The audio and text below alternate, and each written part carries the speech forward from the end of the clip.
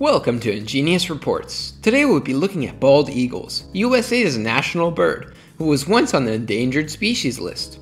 Today in 2021, the population of them has grown to over 300,000 birds due to regulations of hunting, environmental laws, and the birds learning to grow and survive, also known as Darwinism.